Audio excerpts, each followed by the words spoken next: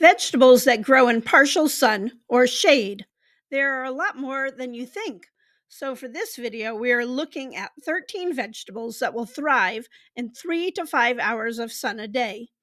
Full sun, which is what we think is necessary for garden plants, is typically 6 to 8 hours of direct sunlight per day.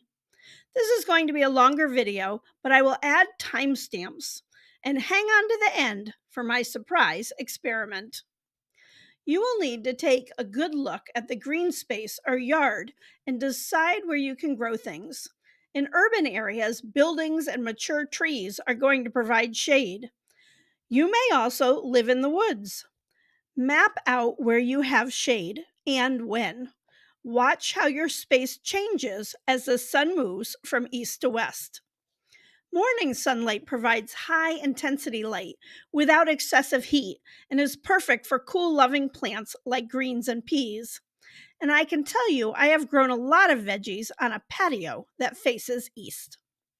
Afternoon sunlight doesn't provide the same light intensity, but is generally warmer than the morning sunlight.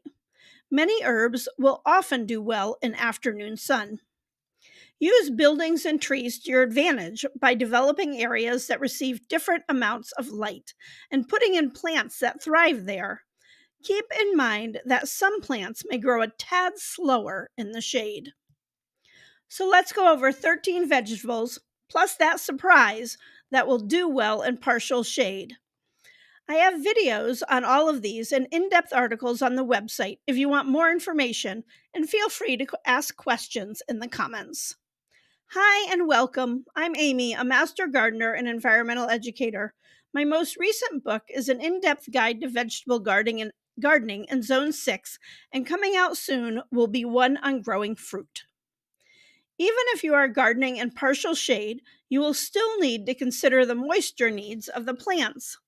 A garden in the morning sun will not lose as much water to evaporation as a garden in the afternoon sun. If you are using drip irrigation system, your shade garden will need to be separate from the full sun garden, since they will need different levels of moisture. When hand watering, remember to water the ground, not the plant. So we are going to start with some classic greens that are fabulous to grow for salads and cooking. Arugula is a crisp, lesser-known green that many people don't grow, but it's well worth the time and space. It grows fast and adds a peppery flavor to meals. It is in the brassica family and grows well in cool weather. Arugula grows well in a shady spot and will thrive with as little as 3 hours of sun a day. Morning sun is best, but if you have an area that gets late afternoon sun, that will work as well. They will germinate well in temperatures between 40 and 55 degrees Fahrenheit. Seeds take about 1 week to germinate. Plant seeds about half an inch deep in the potting soil or directly into the garden. Gently cover the seeds with a thin layer of fine soil. Water the newly planted seeds using a gentle spray or watering can. The soil should be moist but not waterlogged. Space them about 6 inches apart. Swiss chard needs a bit more sun than arugula and does best with at least 5 hours of sun. They will hold up to afternoon sun as well. Chard can grow in 3 or 4 hours of sun, but that is pushing it, and the stalks will be thinner. I love Swiss chard for its fun colors and ability to stand up and remain firm during cooking. Swiss chard is great braised and does well, and it goes well with pasta. Plant seeds about half an inch down. When chard seedlings start to make true leaves, I like to give them some fertilizer. Chard does like its nutrients. I typically use half-strength fish emulsion or a fish kelp blend. They are related to beets, and thinning is important. Transplant out 6 inches apart in rows 16 inches apart. They like a neutral pH and compost-rich soil. Water in well. I plant out in early to mid-April under row cover. My rescue turtles love Swiss chard. Kale is another crop that will thrive in only 3 to 4 hours of sun a day. It loves the morning sun and is very productive and hardy. I often grow it like a green, but it is in the brassica family along with cabbage and broccoli. Kale's ideal growing temperature is 55 to 75 degrees. Kale will even tolerate frost and light snow. It will die back when temperatures get below 32 degrees consistently. Providing a heavy layer of straw mulch around plants will help extend the season. Start seeds 4 to 6 weeks before your last frost. Kale likes rich soil, so lots of compost. They also need calcium, so bone meal is a good additive. Green sand will add nutrients and loosen up the heavy clay soil. Lettuce comes in hundreds of varieties, and it's definitely worth taking the time to read descriptions. That way, you can find the lettuce that is best for your growing areas. Lettuce will thrive in 3 to 5 hours of sun each day. Lettuce likes to grow fast, so make sure you have a growing bed prepared. Mix in lots of compost to add nutrients and maintain moisture consistently. Most lettuce prefers a cool growing temperature between 60 and 70 degrees Fahrenheit. A shady garden will help your lettuce stay happy all summer. Cutting lettuce can be planted densely. I love growing a mix of colors. Plant very shallow, about 1/4 of an inch deep. I typically make a small indentation with the eraser side of a pencil. Place the seed in the indentation and sprinkle some soil on top. Lettuce likes bottom water, so I typically set the seed tray with holes and a larger tray filled with water. The minimum soil temperature should be around 40 degrees when you direct sow. Lettuce is great for succession planting. I plant it every 2 weeks from March to October. Mustard greens are a true southern favorite, and we often think of them as growing in a sunny field. However, they thrive in partial sun of about 5 hours a day, and will do well if you have a spot getting afternoon sun. Mustard greens come in several leaf shapes and colors. Red Giant on the left is my personal favorite and has a mild mustard flavor. They have better heat tolerance than other varieties. Scarlet Frills, which is on the right, has ruffled leaves and looks fabulous on salad or in salad. You can grow mustard greens for baby leaf, which takes about 3 weeks, or allow the plant to get to full size. Maturity takes between 35 and 45 days, depending on the variety. They like a germination temperature on the cool side of about 55 to 65 degrees Fahrenheit and emerge after 7 to 10 days. Sow seeds about an inch in loose soil. If you direct sow, you can sow seeds in the ground 2 weeks before the last frost date. Like lettuce, spinach can be planted fairly close together. It'll do well with at least 4 to 5 hours of sunlight, and like most greens, thrives in morning sun.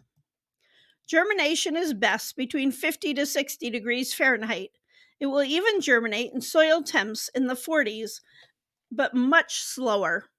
When temps climb above 75 degrees Fahrenheit or 21 degrees Celsius, the germination rate seriously diminishes. Eat your spinach so you grow big and strong. Spinach is also a good source of calcium, so your shell will be nice and hard. Peas, please. Peas are a crop we don't often associate with shade. However, they will do quite well in part shade as long as they get 4 to 5 hours of sun. I had sugar peas last year on my patio that got about 4.5 hours of morning sun and actually did better than the ones in the main garden. While peas are traditionally planted directly in the soil, I have successfully transplanted sugar peas. This extends the season by a couple of weeks and gets the plants off to a solid start. I typically plant in pots around March 1st in a warm room. Space seeds 2 to 3 inches apart and in rows that are 24 inches apart for bush types out in the garden. Bush beans will actually handle some shade. Not pole beans, they prefer for full sun, but bush beans can go down to about 5 hours of sun a day. But know that the production may be lower. These beans grow about 2 feet tall and don't need support. They form a small bush shape and are easy to maintain. However, picking them means bending over or crawling up and down the rows. For direct sowing in traditional rows, maintain a spacing of 3 to 4 inches apart between the plants. For the rows, you should maintain at least 2 or 3 feet apart, or give yourself plenty of room to go between them. After planting them directly in the soil, cover with a thin layer of soil to assure the seed is about 1 inch deep. Observe proper spacing for beans to allow for good air circulation. This helps protect them from viruses. So now we get into root crops, which do vary a bit in their light needs. Beets will grow well in partial shade. However, the less sun, the smaller the beets will be. But the greens, which are edible, will grow well. So 3 to 4 hours a day for the wonderful greens and small baby beets. 5 hours of sun a day if you want full-size beets. Beet seeds are a compound seed that actually contain 3 to 5 seeds. Thinning is a must. If they are growing too close together, they will not form beets. Thin beets 3 inches apart for smaller varieties and 4 inches for larger ones. Plant rows 12 inches apart. Beets generally take 55 to 65 days to maturity. However, in less sun, you may need to add about 10 days to that. I love raised beds for root crops, especially ones I plant in the spring. With raised beds, you can really tailor the soil so you don't have any obstructions. My raised beds are 10 inches deep and filled with compost, potting soil, peat, sometimes green sand, and some garden soil. Carrots are a bit fussier than beets when it comes to light. They definitely need closer to 5 or even 6 hours of sun each day. Shorter or smaller, rounder carrots do better than full-length ones. Carrot seeds take 10 to 14 days to germinate, so be patient. Thin to 2 to 3 inches apart, with rows 12 inches apart. It's always nice to share carrots with a friend. Don't worry, rescue groundhogs are released in the lower field and not by the garden. Turnips also have tasty leaves. Hikuri is the turnips that made me a convert. A small salad type, they are just delicious. Only 38 days to maturity, and the tops are also delicious. Plus, they will do well in part shade, so 4 to 5 hours for the smaller turnips. The larger turnips do need more light to reach their full size, so maybe stick with the smaller ones. And of course, we cannot leave out radishes. They grow fast and thrive in shade. Radishes will grow well with only 3 hours of sun a day. There are many types of radishes. These daikon radishes are a sweeter variety. Radish should never be limited to just salads. There are a lot of ways to use radishes, and in fact, when I was writing my book, Growing Vegetables in Zone 6, I discovered several new ways, like these carnitas tacos and pickling them for tasty snacks. Direct sow radishes, seeds 1 inch apart in rows 4 inches wide for the round ones. For larger root-style radishes, seed them 3 inches apart and in rows 16 inches apart. Onions are a mixed bag. If you just want to use the stems, that works. Green onions will tolerate partial shade, but if you are going for a full-size onion, it needs full sun. The stems are great for chopping up and flavoring dishes. You can start onions in so many ways, from seeds, sets, or transplants. Most varieties can be grown as green onions. Slugs are basically snails without shells. Because they have no natural protection, they feed at night, which can make them hard to spot in the garden.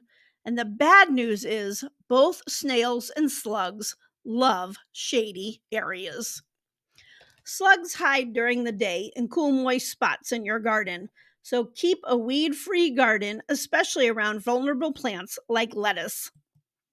Mulch has many benefits for plants, such as keeping in moisture and discouraging weeds. Just remember that it also provides a lovely habitat for slugs. So, for bat infestations, I use Sluggo, which is an Omri organic product. Sluggo is made of iron phosphate. It's granular and you sprinkle it on the soil. Supposedly, it's safe for pets and wildlife. For more tips on getting rid of slugs, check out my video called Natural Ways to Get Rid of Slugs in Your Garden. Another way to expose pests is to till the soil. If you are in a woodsy area like this one, you should till shallow so you are not chopping up the roots of trees and bushes. Not only can this damage the tiller, but it can encourage spreading into the garden area. One benefit of a woodsy garden like this one is that you encourage birds, which will prey on garden damaging insects. An example of succession planting. This was taken March 5th, planting kale, lettuce, and spinach under cover. As the weather warms, I will remove the garden fabric. Then, when it gets above 75 degrees, I will cover the bed with shade cloth. In some instances, you have natural shade to work around, and sometimes you just need to create shade for your cool weather loving plants. In this case, you can build a shade arbor.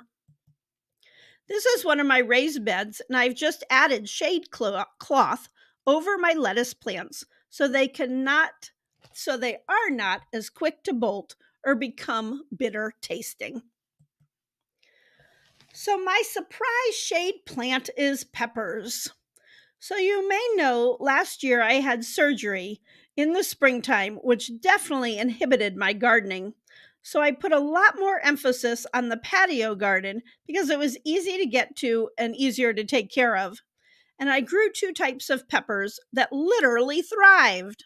So on the left are the banana peppers in a grow bag that got about 5 hours of morning sun a day, compared to the same variety in the main garden in full sun. These bell peppers, which were on the patio, were even closer to the building, getting about 4.5 hours of morning sun and produced spectacular. If you want to learn more about my patio garden from last year, check out the video I have on using grow bags. Hopefully, you will have time to relax and enjoy your garden this season. Check out my individual growing videos for crops you plan to grow. Thanks for watching and have a wonderful sunny day.